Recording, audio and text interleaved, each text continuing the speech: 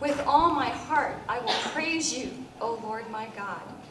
I will give glory to your name forever, for your love for me is very great. You have rescued me from the depths of death.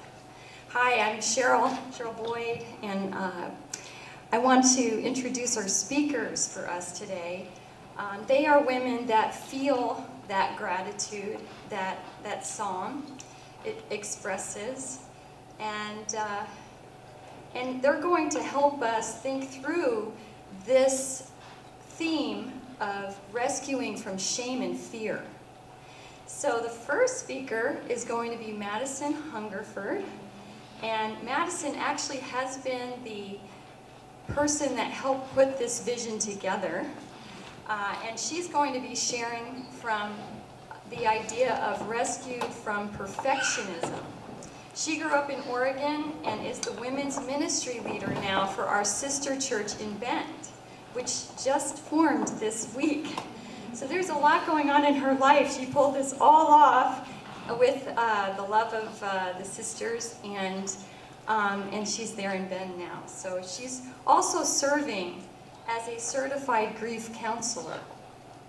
Shanna Thorne will share next for us, and she is going to share about being rescued from abuse and infidelity. And Shanna has led discussions for different women about purity and continues to be useful in helping as a couple with her husband, helping to help other couples understand what they can do to overcome this issue in their lives. And then Roxanne Reitmann will share about being rescued from the bondage of mental illness. And she has led discussions about mental illness and spirituality for many years. And she continues to help women in the community that are struggling with mental health issues. And she serves as a certified grief counselor. So I'm very excited to have these women present for us today.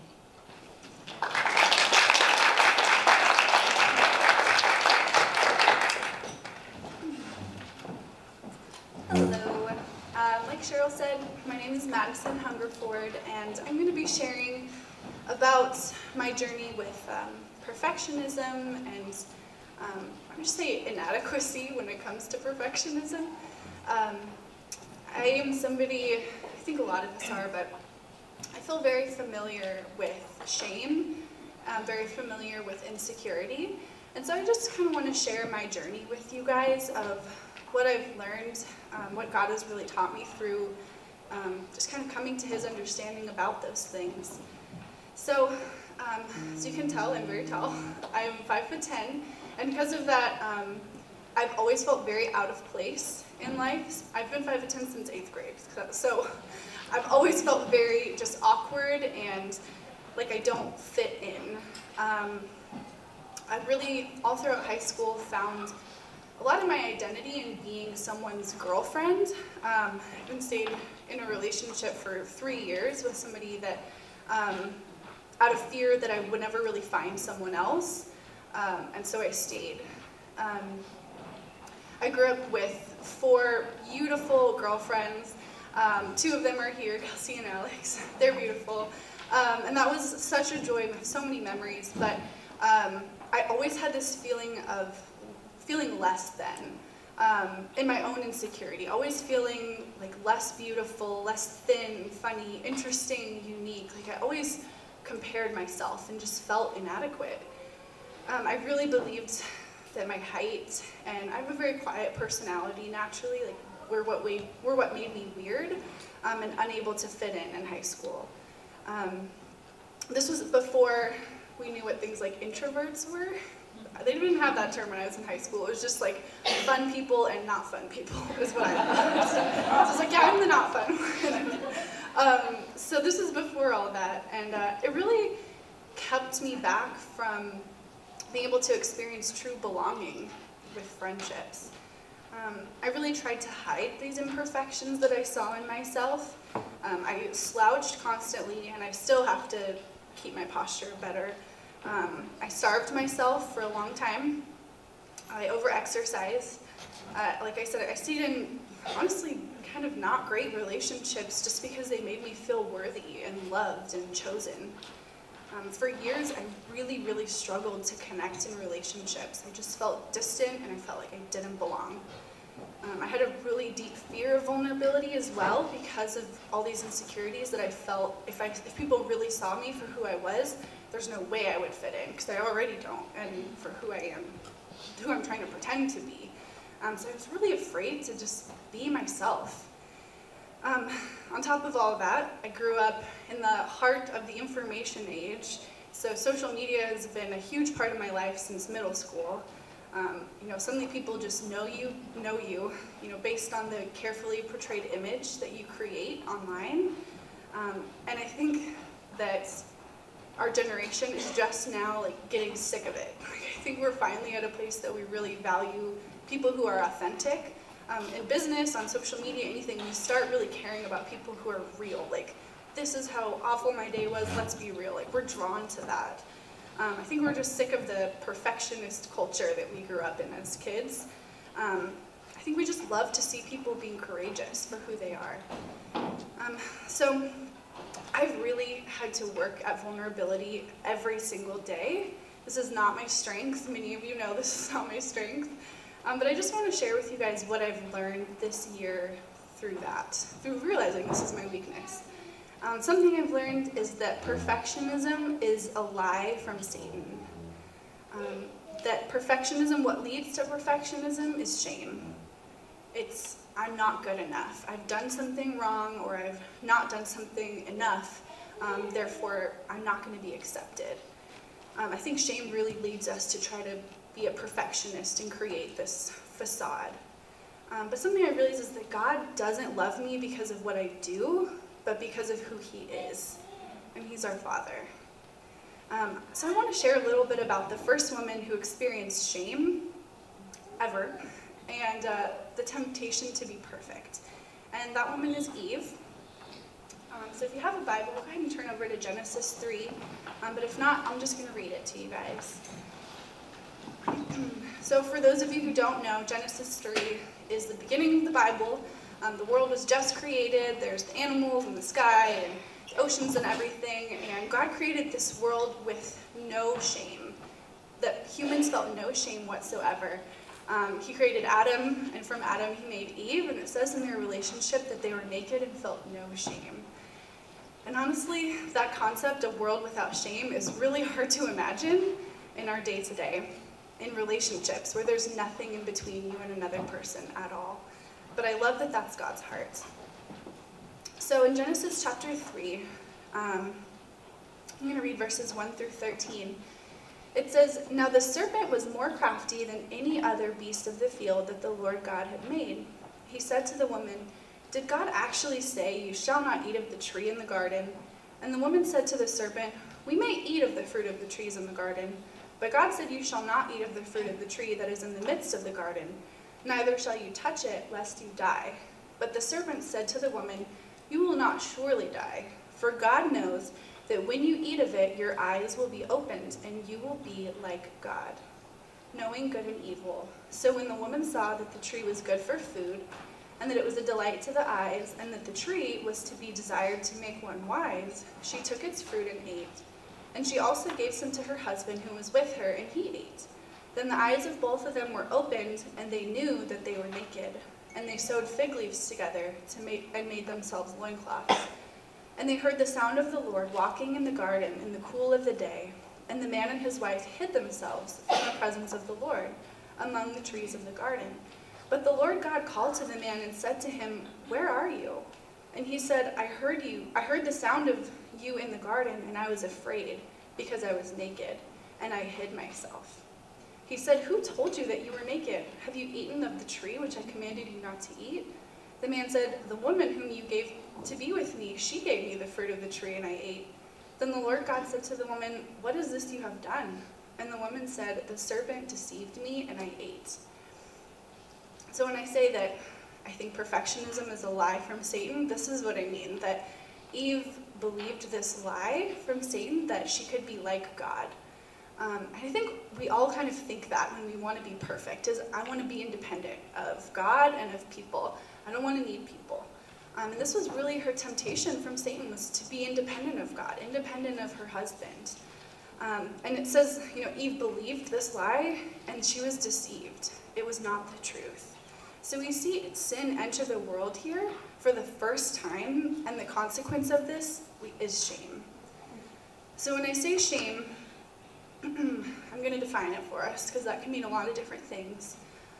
The way that I've heard it best defined is the intensely painful belief that we are imperfect and therefore unworthy of love and belonging.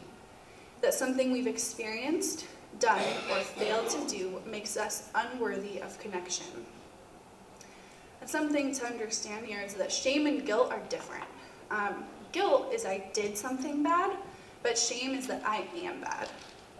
And so we see sin enter the world here, and the immediate feeling is guilt, right? Like we did something wrong, but then instead we get to choose. Like, am I going to confess and share what's going on in my life, or will I hide it to myself? I think shame makes us hide. Like I said, I think when we feel shame, the way that we react is, first of all, we hide, and then second of all, we self-protect. And we see this in the scripture here, because rather than sharing with God, hey, I made a mistake, this says that they hid. It says that they made these fig leaves for themselves, which are like these big, broad leaves that are very thin and prickly. And the word for them in the Greek is like an armor. So it says when they messed up, they made like an armor for themselves to cover their vulnerable spots. But these coverings are flimsy, aren't they? And I think that we all do this. I think that we all make coverings for ourselves when we feel vulnerable. I think for me, one is Netflix. Like we joke about that a lot, that like, binging on Friends or Gilmore Girls, things like that, some way to just check out. Social media, spending hours scrolling on Facebook or Instagram, self-medicating, whether that's alcohol, drugs, food, shopping, anything. For me personally, I stuff my feelings and I stuff my face. I numb out and I overeat, because those are like, I put on Netflix and I get a nice bowl of something crunchy and I just go to town, and that's my way to like zone out in my own little world. But really, we can only be free from shame, that we all feel shame. Like, we all feel shame. But we can only be free when we give words to it, when we share it, when we cultivate openness in our relationships with people and with God. So how does God respond in this scripture? I just see so much love and so much gentleness from God. All I see is he asks them questions. He doesn't force them to like be honest with him. He just says, what is it that you've done? Have you done this? Have you done this? Like, he really gives them a chance to be open, and they're not honest. They blame shift. We're not going to talk about Adam today. They blame shift, but and they say, well, I was deceived and things like that. They don't really step up and just say, you're right, God. I messed up.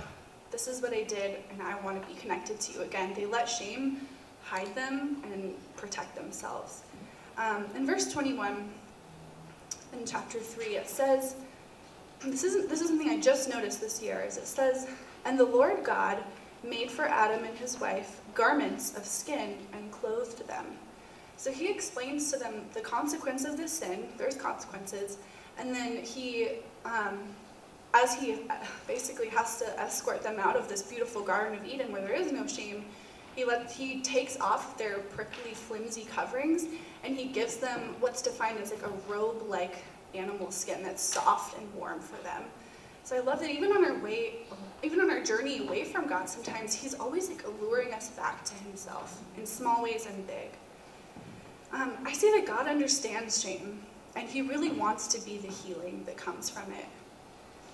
Our imperfections, to me, are really actually a gift from God, because they allow us to have compassion on one another and to experience connection between each other.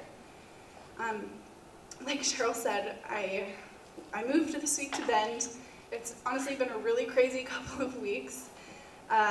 We were planning this, and I drove from Bend this morning. We left at like 5, so it's been kind of a crazy day. But I can't tell you how much this experience has exposed a lot of my inadequacies, and I'm really grateful, because I feel like God has taught me so much this year that it's not about being perfect, it's about just being mature and learning to be open and vulnerable with the women in my life and with my husband and with God. He's really been teaching me not to let fear and shame control my mind and control my actions. He's been helping me to really lean into vulnerability by cultivating openness in relationships, not letting shame keep me from being real. And to just, at the end of the day, to not believe the lie of perfectionism that I think is just rampant in our culture today. Just be real. Just be real. I think that's exactly what God asks of us. So that's my story.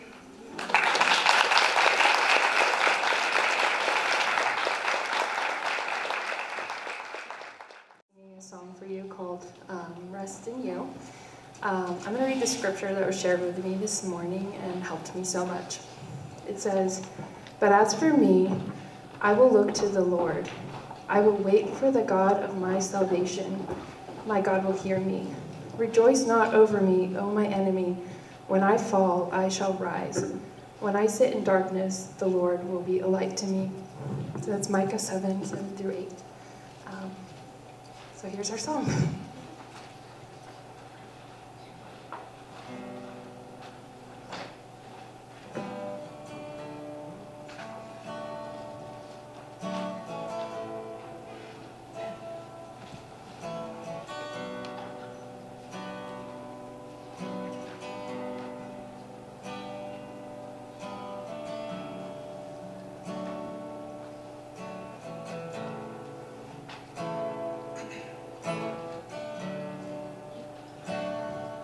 Who is Lord, our Lord? Who is God, only God? You are the highest. You are most good. Matchless is your love. Our praise will rise above. Your peace like a river floods over us.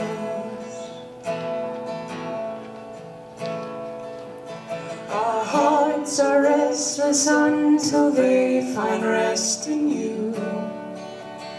Our hearts are restless until they find rest in you. This is where my hope lies. This is where my soul sighs. I will always find my rest in you. So full of mercy, beauty and mystery. You are most hidden, but always with us.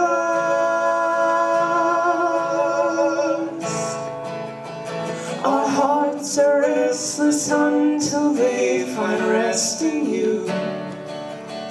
Our hearts are restless until they find rest in you. This is where my hope lies. This is where my soul sighs. I will always find my rest in you. Our hearts are restless until they find rest in you. Our hearts are restless until they find rest in you. This is where my hope lies. This is where my soul sighs, and I will always find my rest in you.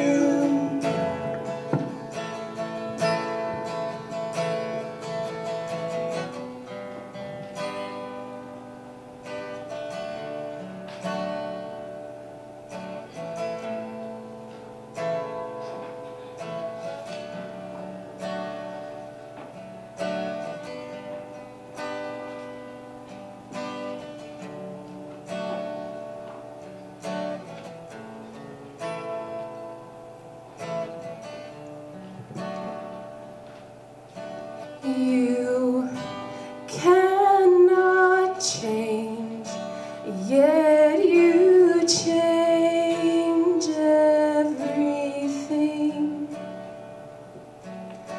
You cannot change, yet you change everything. You cannot change, yet you change everything. You cannot change, yet you change everything. Oh, you cannot change, yet you change everything.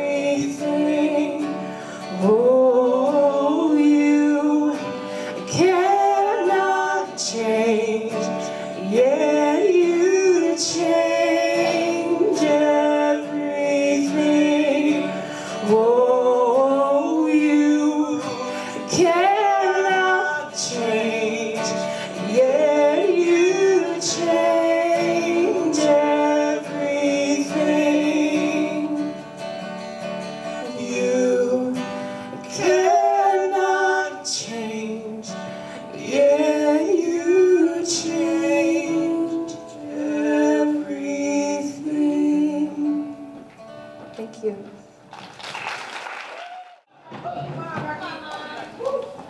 Well, I've been given the opportunity to talk on the title. Can you hear me? Okay. All right. On being rescued from the bondage of mental illness and trauma. Thank you.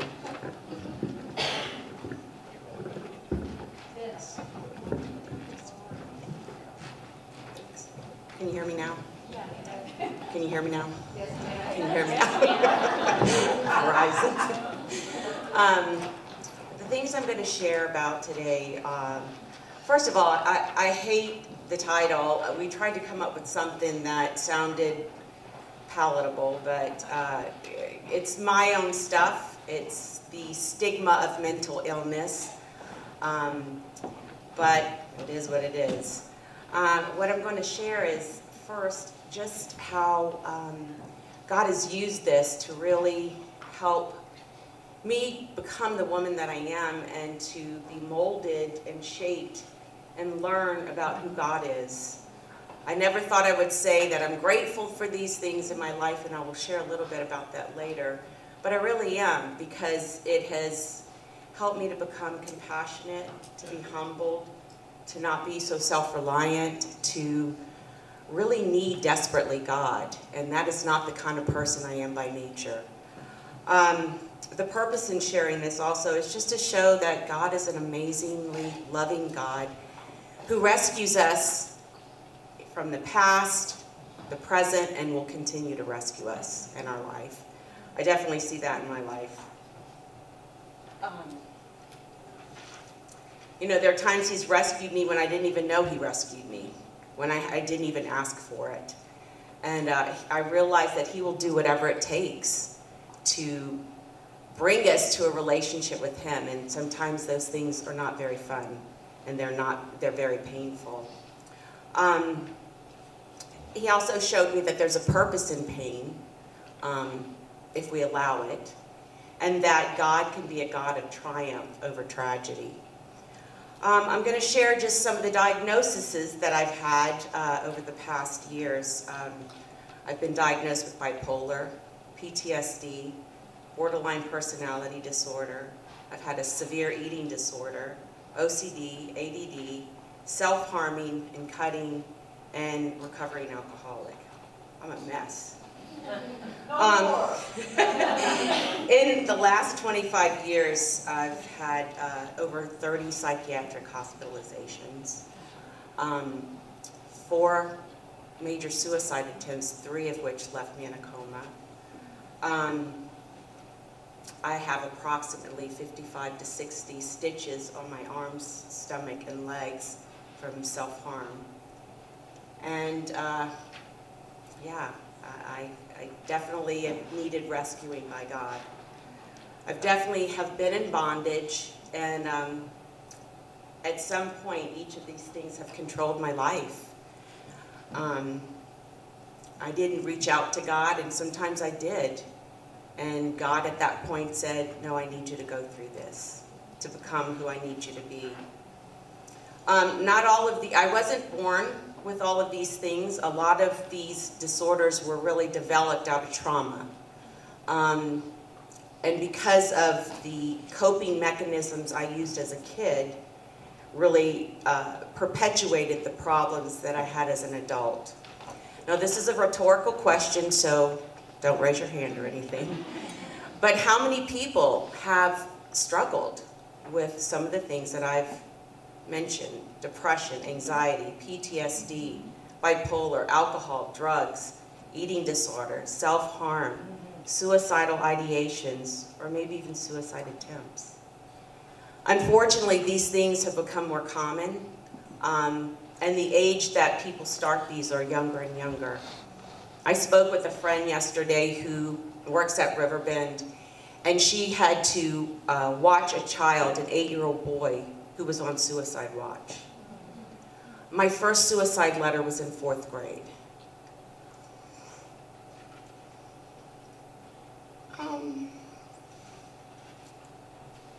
I went to see my psychiatrist a couple weeks ago for med management. And I've been seeing her for about 12 years. And she was encouraging me because she had just seen a lot of growth and really didn't feel like I was the same person, and that for things that have happened in my life, it was pretty high functioning, so she thought. But she said, you know, 12 years ago, I thought you would last a month, and then I wouldn't see you again, that I thought you would be dead. And it shocked me. I think because when you're in the midst of this stuff, you don't realize where you are.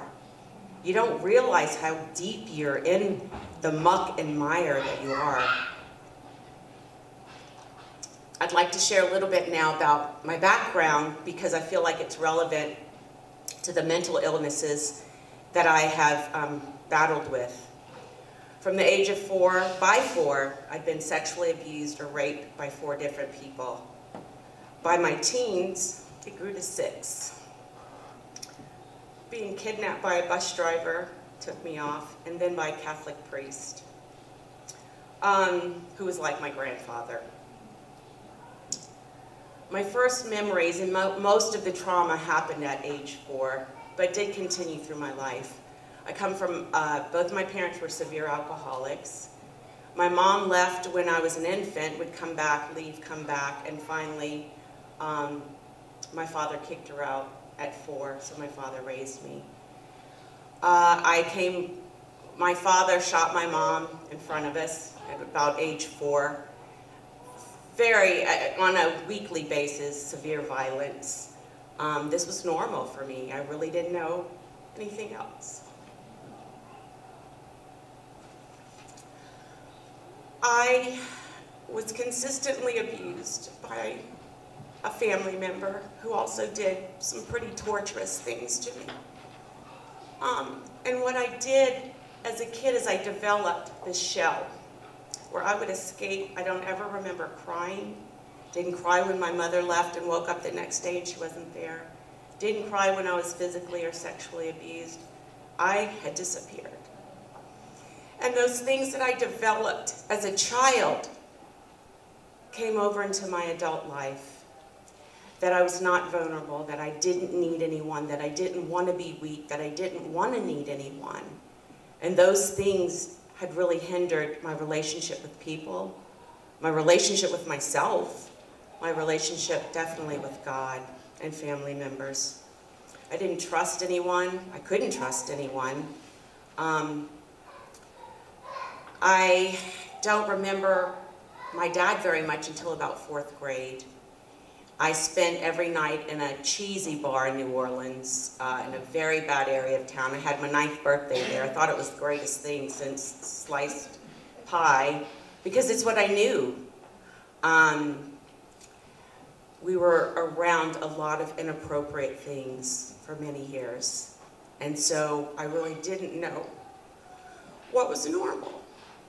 This was normal. Didn't want to appear weak. Then at about 10, my father remarried. It was actually, he didn't remarry. The barmaid came to live with us from the bar. And my dad was my life. Then I didn't really know my mom. My dad died when I was 15. And then my stepmother tried to commit suicide with me in the room. Everyone in my family, including my parents, tried to take their life, and one sibling succeeded. So this was always a back door. As a kid, I felt very dispensable. I remember spending nights at 4 years old in a house where no one came home. And I didn't cry, and I tried to act tough, but I didn't know where people were or why they wouldn't come home. And that's when, as the two other speakers spoke about, the shame and the unworthiness and feeling like I didn't matter and I was very dispensable started to take over my life.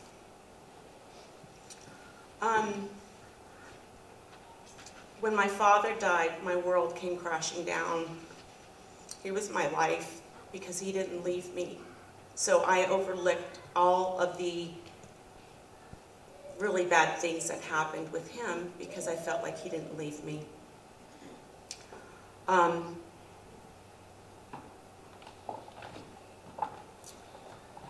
When I moved away, and I moved to live with a brother who was extremely abusive. He was 18 years older than me.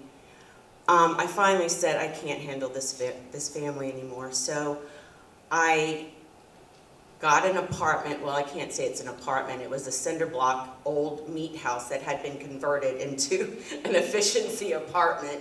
And at 16, I decided to live on my own, that it was the easiest thing and the best thing for me. So I did. I didn't tell the high school because they would have put me in foster care. So I lived on my own, worked many jobs, and I did it. I was able to graduate and did pretty well. Then I became a Christian in college, and my life started changing. I really didn't see any signs of mental illness because I was a bulldozer. I was a type A person. I was an overachiever, so I didn't want to think about anything, so I kept myself busy, and it worked. It was a coping skill that worked for a while. But all of us know that you can only push things down for so long, and then they're going to bubble up. So I moved from Baton Rouge to Berkeley, California. And yeah, quite a difference. And my life was pretty successful. Worked at a venture capital investment firm, enjoyed life. And then I started seeing signs. In retrospect, I can see that I was on a manic for about 2 years, I think. I literally would get about 2 hours sleep and wouldn't stop. And I did this for a couple of years. And then I crashed and I burned. And I hadn't been in therapy yet. I had not dealt with anything. And I started seeing signs. So after I got married, was when, after I had my oldest daughter, Kelsey, postpartum blew my bipolar, just reared its ugly head. And from then I started having hospitalizations. I tried to take my life. And what I saw was that I could not be in control. And I have tried to control my life all my life. And I wanted to share a scripture in 2 Corinthians 12:9, if I can find it on my paper. It says, and there were many times I begged God to take this from me. I was ashamed. I never wanted to tell people I was bipolar. The stigma that it has in our society is, I mean, if you've ever experienced depression or any of those things, you know, And what's so crazy is that so many people have it, and yet we're so ashamed of it. It says, so to keep me from becoming proud, I was given a thorn in my flesh, a messenger from Satan to torment me and keep me from becoming proud. 3 times I begged the Lord to take it away, and each time he said, my grace is all sufficient for you. My power works best in weakness. So now I am glad to boast about my weaknesses so that the power of Christ can work through me. I really do believe these things are not punishments from God. I don't think he caused these things, and I want to make it clear that even the things in my life, I really believe that people make choices, and God has given us all the gift of free will. And unfortunately, people's free will, we will bear the brunt of their sin, of their horrible atrocities on us. We fall prey to that. And God aches, his heart aches when that happens. But unfortunately, we have the choice. He's not going to make us do what's right. And so, I've heard a loving God wouldn't let this happen. Well, people make it happen. The survival skills that I developed and the coping skills as a kid, they don't work for me anymore. They worked, they protected me, they kept me sane, actually. And I wasn't overwhelmed. I don't think I could have handled the emotions that came with a lot of the trauma had I not just disappeared and shut down. But today, as a Christian, as a mother, as a friend, as a woman, that doesn't work for me. And that is how I developed the cutting, the alcohol, the mental illnesses, really because of the coping skills I think that I used instead of going to God. And I'm going to tell you, I believe in medication. I think that it's given a lot too freely, but I will be suicidal without my medication. I believe in therapists. I believe in doctors.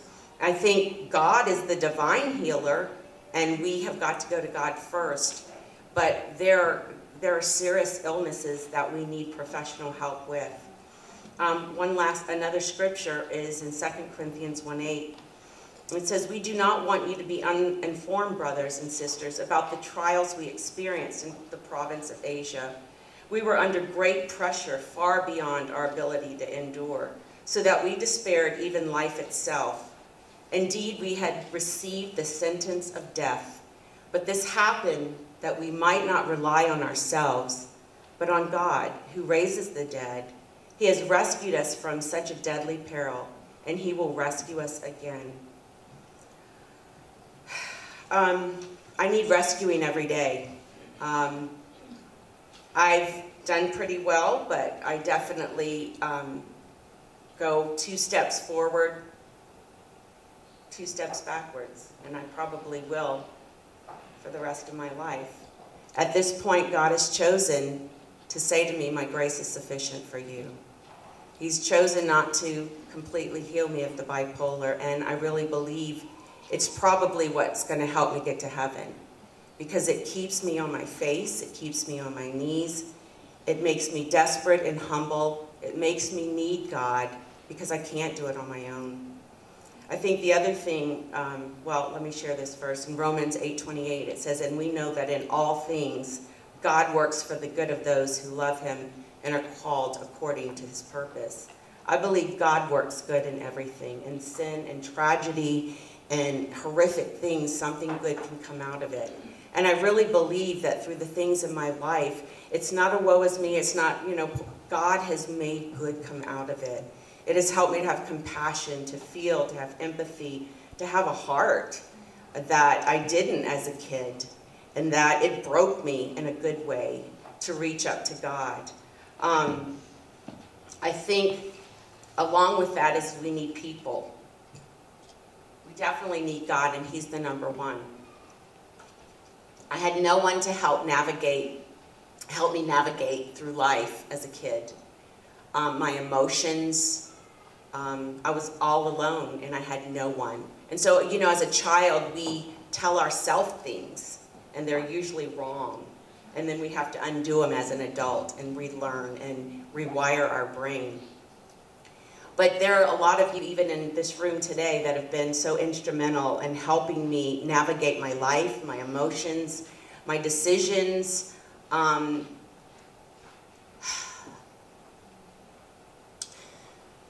had decided I would be a broken person for the rest of my life. I had accepted that this was my lot, and that I was weird, and that I, definitely had these, look at the list, good grief. Who wouldn't think they're a little cray-cray?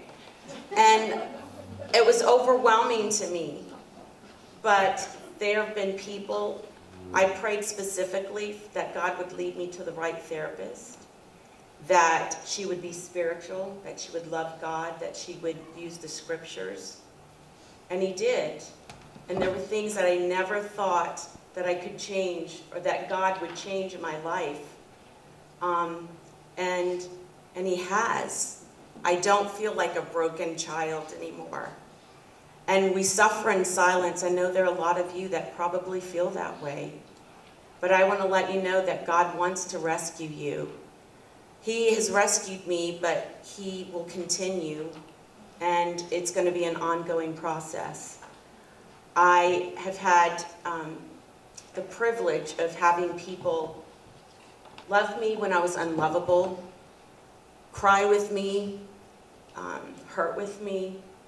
And if these things have happened in my life so that I can go out and share what God has done with me, and maybe through my words or just hugging someone and not saying anything and just being an empty vessel for Christ, if this is what these things have done in my life to help someone else, then it's worth it.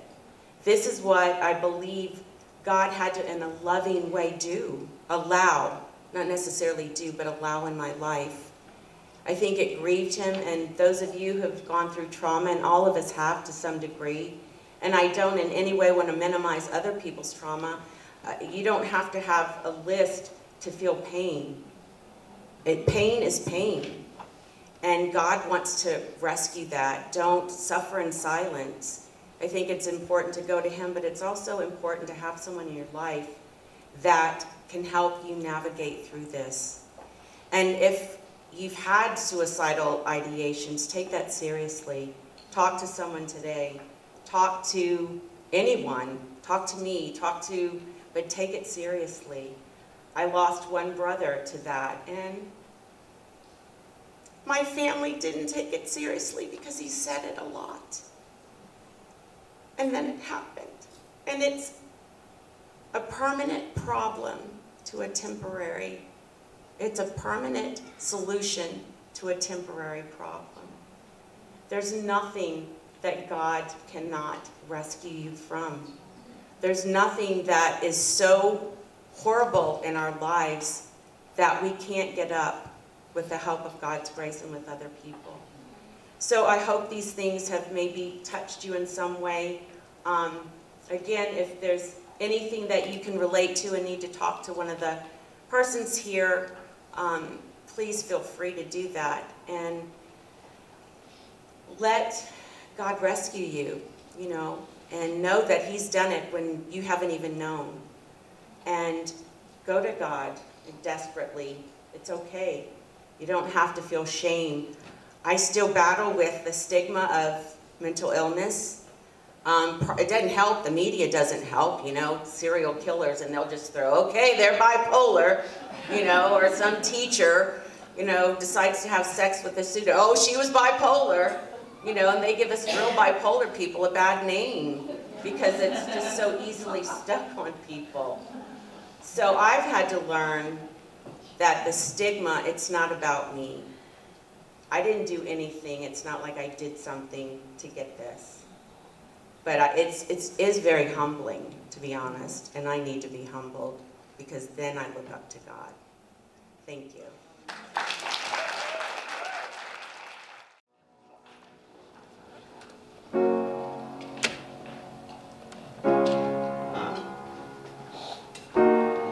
You are not here.